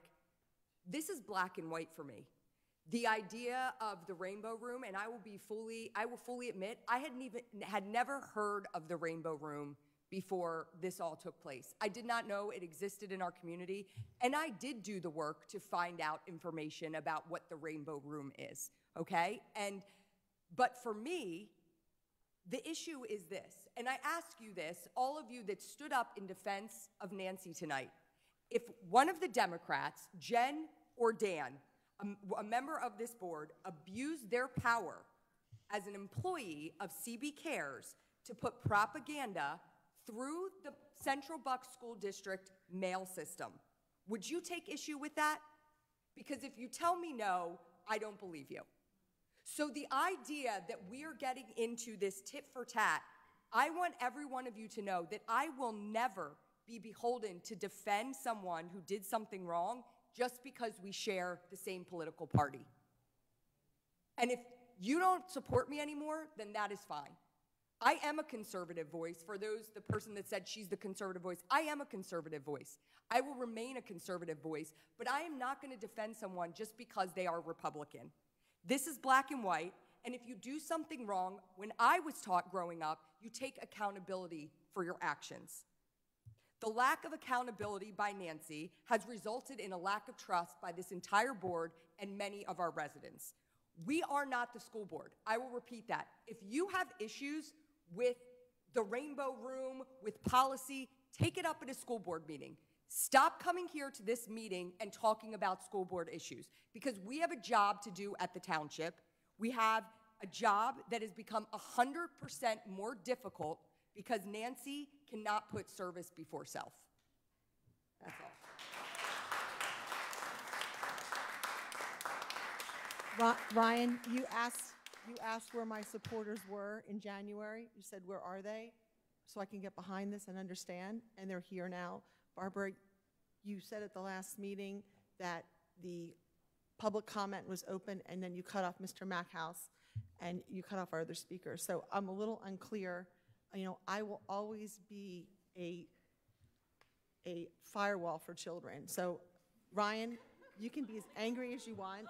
And our most vulnerable children is the reason I am doing this. All right. Okay. The reason but Nancy, what you did was you abused your power. You acted unethically. You walked into the Central Bucks. Like, let's talk about the matter at hand. You walked into a building and abused your power as an employee of CB Cares and put a piece of paper through the system that you were not supposed to. Okay, you want to go there? We have people who use the Central Bucks School District mail all the time. There is no broken policy. There's no broken law. We have your school union president was using their CBSD email until recently. So you can say it's unethical. It is. And you cannot agree with my opinion or my judgment, but I will always be a firewall for children. I know, And there you've is a said that reason many for times. that. And I'm a firewall for children too, okay? I'm a firewall for Okay, children great. too. I'm glad we agree then. Okay. No. Sir, No. you had. did not mention politics once. I did not say who was a Democrat or who was a Republican. Mr. Cox, you're out of order. Mr. Cox, you're not recognized, Mr. Cox. If you want to say something, you have to come to the podium. Oh, sure. All right? Absolutely, I'll step to the podium. You want to call me out for saying something? Call it out right, young lady. Don't point your finger at me. Did you hear me say Republican or Mr. Democrat? Cox, I said Constitution of the United States. The First Amendment guarantees freedom of speech. But not freedom from your actions. You will be. It means you can say what you want. It doesn't mean you get to get off scot-free and then hide behind the First Amendment, sir. I have read the Constitution as well. Enough. All right. So publicly chastise her and I've let never it go. used this gavel before. Say what? Please sit down. You told me to stand up if I wanted to speak. And now you're done. Huh? Please sit down. Fine. And guess what, Barbara Lyons? So are you. Okay. You removed, just started, and you don't want to. Sir, you have been asked to sit down and hold your tongue. I'm leaving. You can bite. Have a good one. Drive safe. All right. Let's get on to the meeting agenda. First, I want to say one more thing. And following up on Ryan, I feel like I don't want to talk about this at all anymore, but here we are, how many meetings later, dealing with this again and again and again. And it started as a distraction. The very first meeting when this all came about, I said to you, if I had done something that raised scrutiny, public scrutiny, I would not be sitting here. I would have already resigned. Here we have hours and hours and hours of this because someone did something inappropriate. I don't care what's in Nancy's head. I don't care about, how she thinks or what she thinks. It's what she did. That is the conduct that we're talking about. And what she did then became public because what she disseminated was false. And it was slanderous, actually. And the Courier-Times, Ms. Dixon points out, debunked every single thing in that flyer as not factual, as false, basically. So you can say whatever you want. The reason why Mrs. Santacilia is not serving the public and serving the residents of Doylestown Township and why she's no longer representative in any committees is because our residents do not want to work with her. They will not work with her. We hear time and time again, they don't want to work with her. So she has become persona non grata to many residents and a terrific distraction to this board and the work we have to do. That is our position, and I don't see that changing. So that's the last I want to say about it, and Ryan's correct. This is not the frickin' school board. You take those issues to the school board and let us do what we have to do in Doylestown Township. And we're moving on now. Hi. We are moving on I know very well this is not, I don't know if you're speaking to me, Ms. Mannion, but I know this is the township meeting. I was just drawing a comparison as to what happens when some people want to get rid of someone. I know this is a township building. I don't know. I'm just saying, and I'm allowed to come up here and speak to someone's character. I'm not saying you couldn't. You said circling the wagons. Just so you know, I campaigned for Nancy, so this wasn't a circling of the wagons for me. This was. I wasn't talking about you. I'm talking about people who send death threats and harass people to get them to resign. That's I don't what know I was of any talking of about. You didn't know about John Gamble and the death threats? No. I'm talking about this board, again, Okay. this board. I know.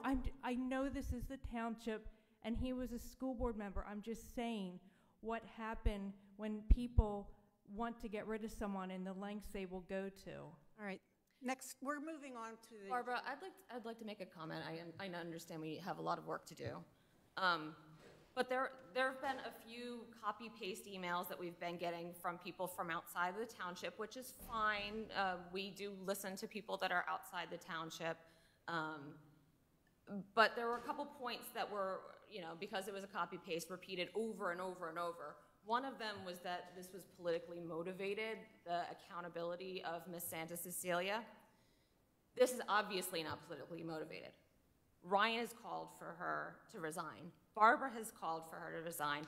We had a friend and maybe former friend of Nancy Santa Cecilia's, Marguerite Quinn, who served this region for many terms as state rep, was a Republican, come in and ask her to resign. This is not a political issue at all. Another misconception that I've been seeing a lot is that she's here to protect the children as a firewall. She did this as a firewall. And I just want to clarify, for those of you who haven't seen this flyer, if you were there to protect children, would you go and distribute this flyer to just school employees, where the whole first page, all this in pink, was about pensions? Pensions, Peasers.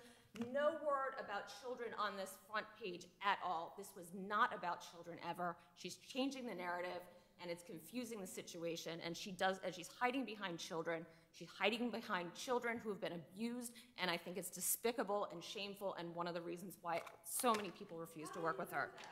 All right, enough. All right, We're done. we're done. We're done. All right, next. Jen, when we don't have teachers because our pensions aren't funded, then it does impact our kids. Nancy, we're done. All right, next meeting of this Board of Supervisors is Tuesday, April 19th, 2022 at 7 p.m.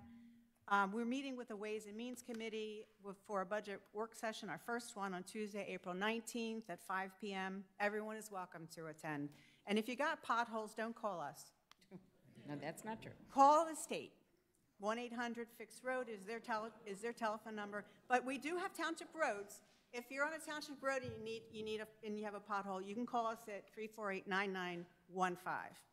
And all the roads, if you don't know if you're a township road or state road, you can find it on our website.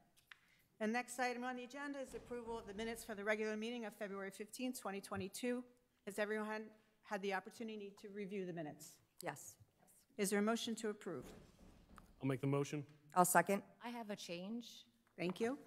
So Mr. Mackhouse's name was spelled incorrectly. It's M-A-C-K. Please let me know if I get this wrong. M-A-C-K-H-O-U-S-E, one word? No.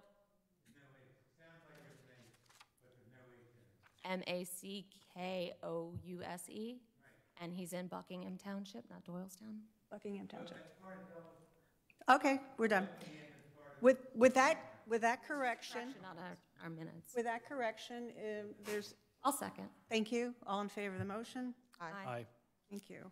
Next item on the, and the special meeting, minutes approval for the special meeting on March 10th, 2022. Is there a motion to approve the special meeting minutes? Motion to approve. I'll second. All in favor? Aye. With one abstention, Nancy wasn't there.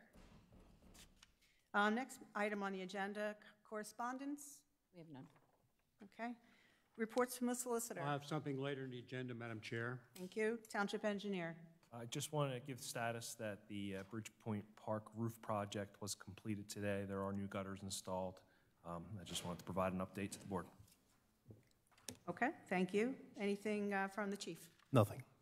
You had enough to say earlier, huh? Okay, Director of Operations, you have a few items on the agenda. A few quick items. First off is the 2020 turf maintenance bid. This was a contract for basically application of fertilizer to control weeds and things like that. Basically, we had one bid for this. So I spoke to Mr. Garten after that discussion, due to the fact that we received one bid and the discussion that it is professional services. Mr. Garten's basically recommending or directed me to say that is professional services. are recommending that we throw out the bid, which was received by D'Angelo Contracting Services LLC of Hazelton, and that we will contract as needed with qualified vendors. Asking for the board's approval. Is there a motion to approve the turf maintenance recommendation to terminate that bid? Reject the bid. I'll make a motion. Second? I'll second. Okay, all in favor? Aye. All right, thank you. Second item is our 22-23 crushed stone aggregate and paving materials. On behalf of the Doylestown Township, we join with the Bucks County Consortium of Local Governments and New Britain Township advertise this on our behalf for all the municipalities. Bids were received on February 22nd. 7 bids were received for material. I'm asking, and I'm just going to read them off, that the board accept the pricing submitted by the following companies for us to purchase road material, paving, crushed stone, things like that for our road program, parks and recreation, things like that for repairs. So Eureka Stone Quarry of Chalfont, Chalfont Materials, Division of Naisville Materials in Doylestown, PA, Hanson Aggregates, BMC Incorporated in Newtown, PA, Highway LLC of Saver, PA. I'm asking the board to accept their pricing so that we could do our business. I'll make a motion to approve. Are you making a motion to approve the crushed stone aggregate in their aggregate? Yes, number 2. All the materials that they're supplied, that they're willing to supply. only Everything. with this. Yes. I'll second. All in favor? Aye. Took me a moment to sort that through my head. I had to say it, sorry. Okay, next one. Final one is our 22 lawn maintenance contract. We have a 1-year, the final of a 3-year contract with M&M Landscaping of Lansdale. We have basically they've submitted pricing with the increase of 6.6% on the consumer price index, which is allowed by the contract. So I'm asking for the board's approval to accept their base bid of $109,273.86 for our 2022 mowing season for our fields, parks, rights of way, et cetera, et cetera. And that includes the adult, right? The adult has been removed from the contract because that basin is owned, maintained by a private entity. Okay, great. Motion to approve. I'll second. All in favor? Aye. Great, Thank thank you. you. Township manager. Yes, I'd just like to advise the board, and I shared Jackie Rowan's letter with all of you in your mailboxes, that she has submitted her letter to retire effective March 31st of this year after 22 years with the township. Jackie has been a wonderful employee and has moved up in the ranks from being clerk typist initially to executive assistant. She's also served as our right to know officer, and we will recognize Jackie on the 31st of March. And I know that the board wishes her well in her retirement. Yes. Absolutely. Yes, we do. All right, I'm supervisor's comments, so I'm going to go first because I'm actually on the agenda as first. So, Karen Sweeney, can you come up to the podium, please?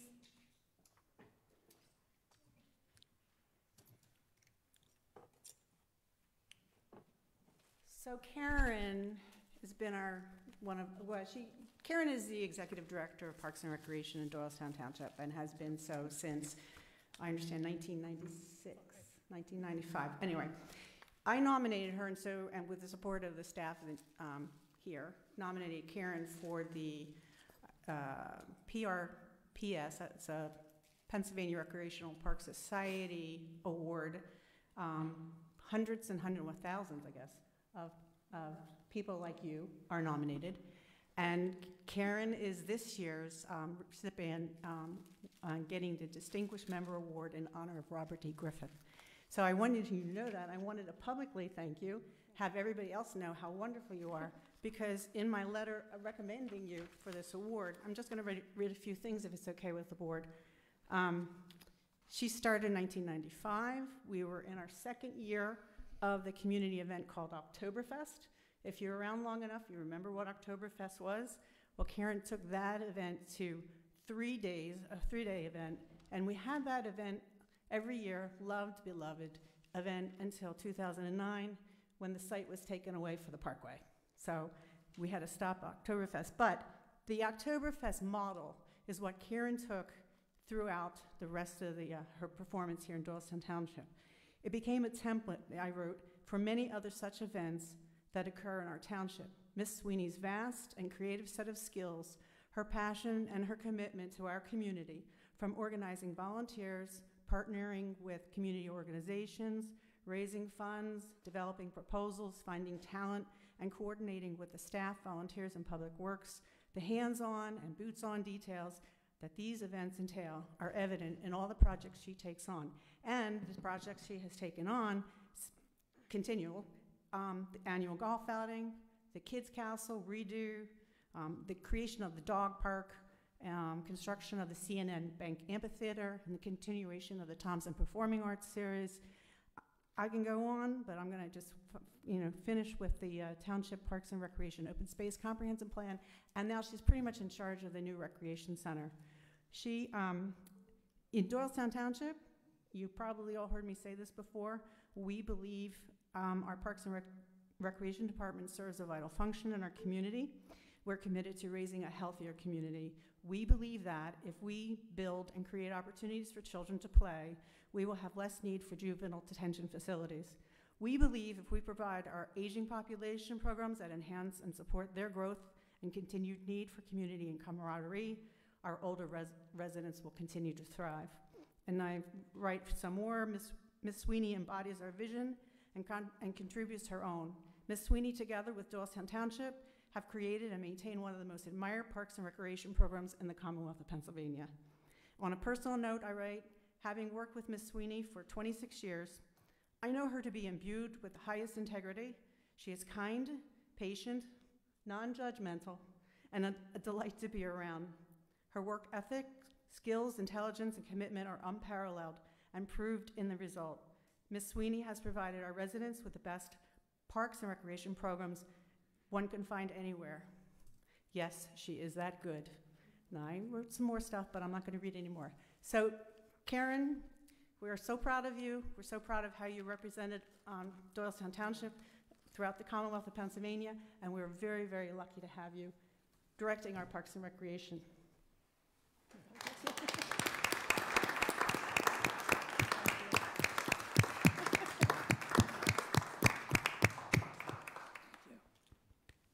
You're allowed to say something if you want, but you don't have to. I don't, Well, You don't have to. Barbara's letter said it all, but there was an application that had to go with it. And I worked on the application with Judy Stern-Goldstein and Barbara to make sure that you won this award, because you are so deserving. So these are for you from all of us. Thank you. Congrats. And I can't wait to be there to see you receive the award. I hope, thank you, everyone, thank you. You're only as good as the people that teach you, light the fire, set you on the path, and help you along the way. I'm very humbled, I'm very honored and privileged to serve the residents of Doylestown Township in this board.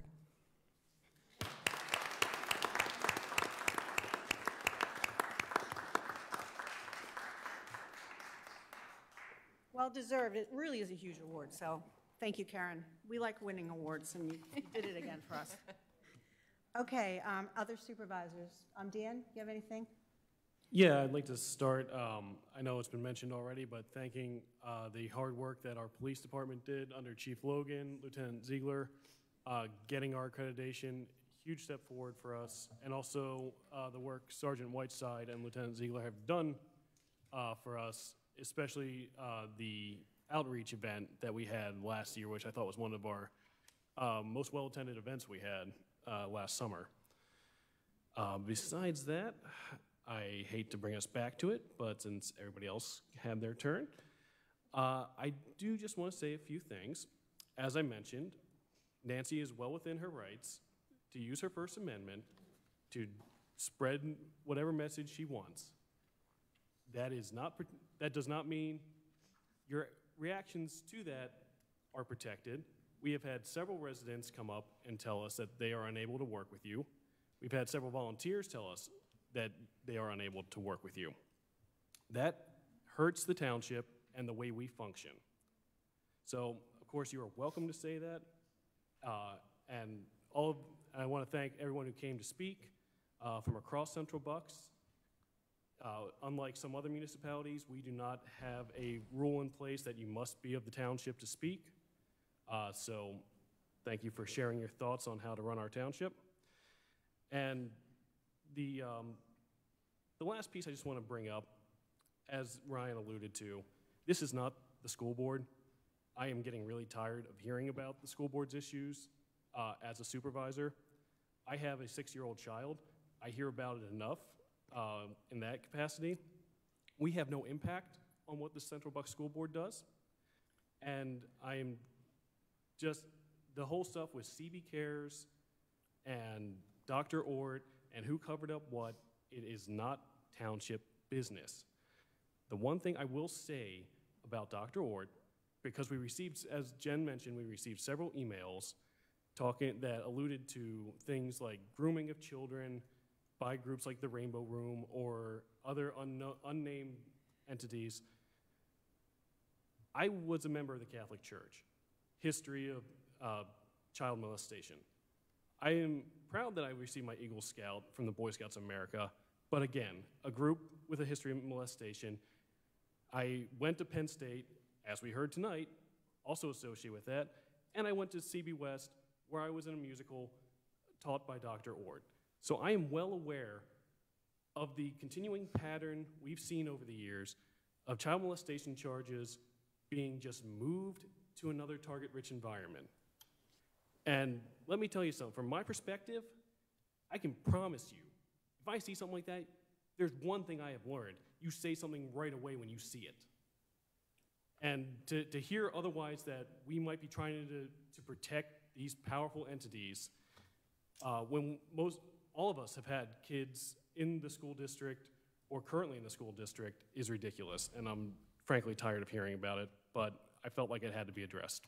Thank you. Okay. Ryan, you have anything? Just one update. I had my first dog park meeting as the liaison to the dog park committee, and great meeting.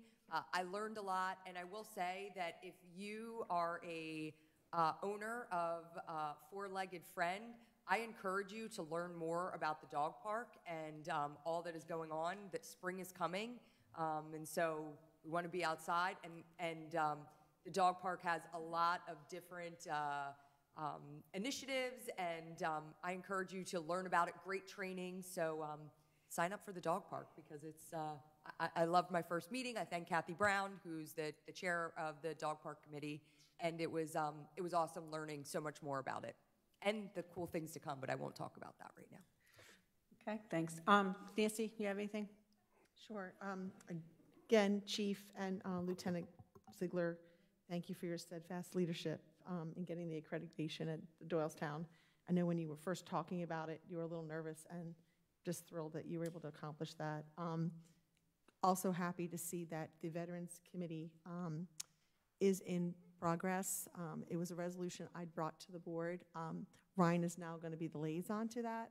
I know she will bring wonderful leadership, and grateful after hearing some of the interviews of the opportunities that we're going to be able to finally serve our residents and families and parents. So thank you. Jen? So the EAC is such a busy committee, the Environmental Advisory Council. Very, very busy organization, and it is a wonderful thing being a liaison on it. But one of the complications is there's so many events. And so I'm just going to say, I'm going to direct you to the webpage to find out all the amazing events that are going on with the EAC these days.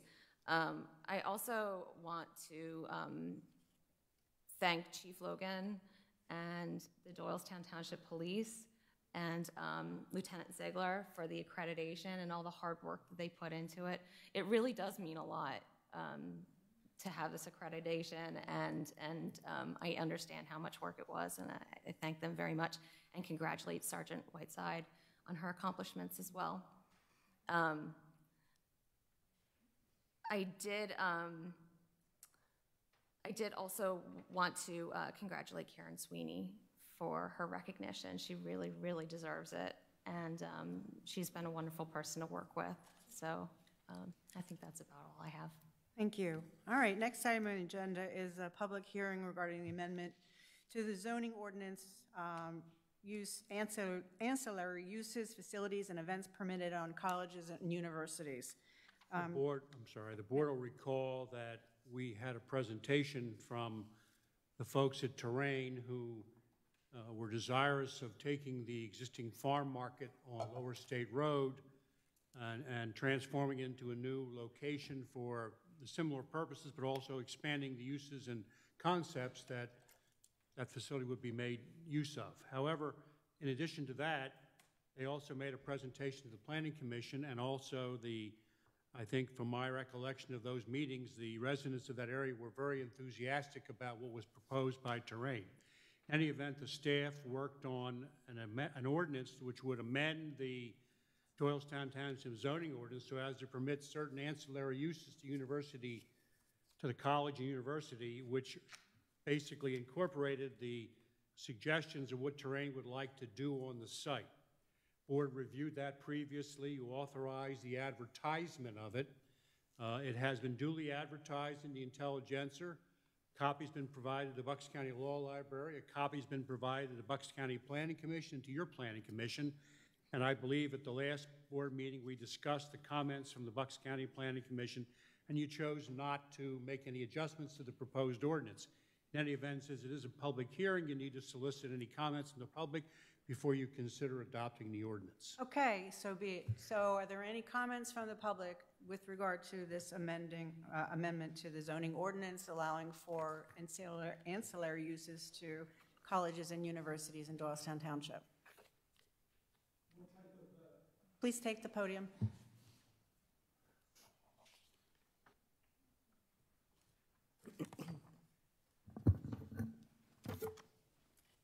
Can we have your name again, please? Yeah, the name is Art Larson, Doylestown. Can you specify the ancillary usage? Certainly, it is. Give me a moment. Judy has it, if you want. Judy, go ahead, Judy. It's right here.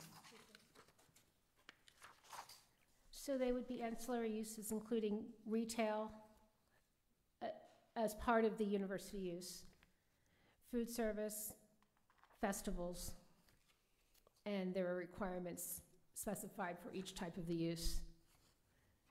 Indoor banquet facilities, parking, and then there are some acreage. So they would be all uses that would be ancillary to the university use or college university use, affiliated with in some way with an agreement between the college and approved by the township. Okay. Does that answer your question? Any other questions, comments? Anything from the board? All right, ready to move? Do we need a motion for that? Motion to approve. Yes. I'll make a motion to approve. I'll second. All in favor? Aye. Thank you. Next item on the agenda is Tax Collection Committee Representatives Delegate. You saw the resolution prepared by the manager. Is there a motion to approve the delegates? Voting delegate Stephanie Mason, first alternate voting delegate Ken Wallace, second alternate voting delegate Jennifer Herring. I'll make a motion to approve. I'll second. All in favor? Aye. Thank you, Judy. Good night. All right, all in favor? We already did that. Thank you. Sorry, I was saying goodbye to Judy. All right. I lost track. Okay. Next item on the agenda is a request to waive the fees for the 1K, 3K Surrey Run. Is there a motion to approve? I'll make the motion. Okay. I'll second. All in favor? Aye. Thank you. Next item on the agenda, the 457 deferred compensation plans from Bernie Wealth, who recommend a change in the handling of the compensation plan. Do we need to move on? These are plans which employees can opt into, but there's not part of your official.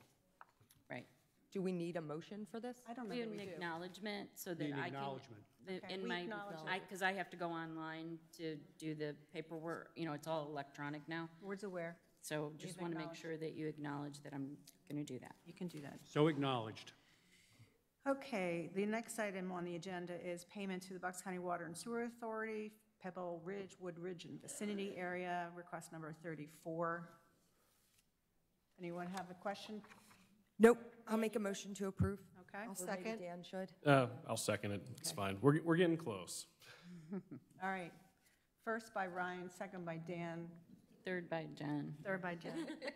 All in favor? Aye. Okay. Zoning Hearing Board applications.